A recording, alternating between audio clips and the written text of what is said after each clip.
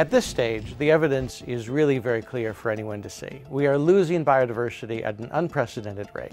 The oceans are changing rapidly. They're becoming warmer, more acidic, less oxygenated, and how life is responding to these changes is a big unknown. We only know a fraction of the species that inhabit the Earth. This means that thousands of them could be going extinct without us even noticing them. Scientists and nature conservationists across Europe have witnessed for decades now how large-scale environmental change is leading to massive biodiversity loss, including species like pollinators, wild crops or fisheries that are crucial for our society. Digital technologies and new forms of data derived from DNA have greatly improved the quantity and quality of research data. But despite these developments, our understanding of the natural world remains limited, and by extension, our capabilities to tackle the threats that it faces. There are thousands and thousands of species that are still waiting to be discovered, but just providing the list of the species is something like providing the list of the characters of a comedy without a plot. We also need to understand in depth their relationships, how they function and how they react, if they react to the human pressure. The key is how to increase the scale and speed of research into geo and biodiversity. If we continue the way we have been, it will be decades before we have the knowledge we need to tackle urgent problems like biodiversity decline. So we need a new approach, a new system that will bring together data, AI and automation and people to get the best out of all of them. The Distributed System of Scientific Collections, DiSSCo, represents one of Europe's best chances to bring about such a new system for natural science collections.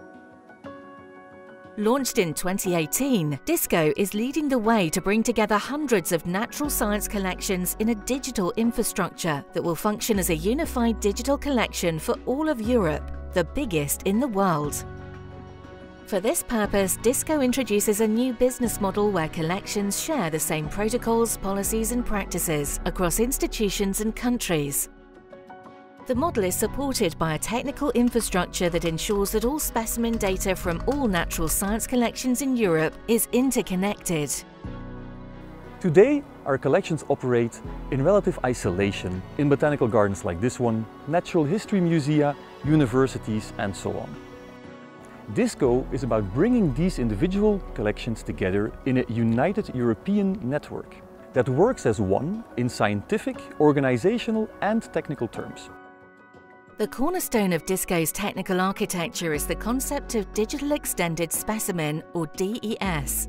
The DES acts as the digital representation of a physical specimen, something similar to a digital twin, with the potential to boost biodiversity research and computer simulation experiments on how species and the environment behave under pressure. The Digital Extended Specimen is a package of data, a single unit, but one that is able to link to all the available data about the physical specimen that it represents, even if it comes from different sources in multiple locations. That data is readable and actionable by humans, but crucially, also by artificial intelligence systems.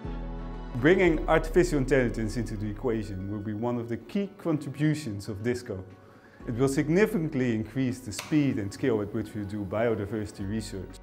Imagine only in Europe, the natural history museums host over 2 million specimens. That's way too much to be handled by researchers alone. If we're able to get human and artificial intelligence to work together in a harmonized way, we will be able to connect a huge volume of scientific data in a reliable way. It's a lot of information that otherwise would remain scattered across institutions, on the shelves of collections, and otherwise unused.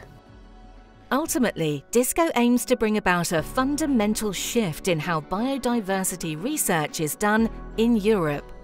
By establishing a model of natural science collection based on common practices and interconnected data across countries, DiSSCo will allow biodiversity research to break the physical boundaries of institutions.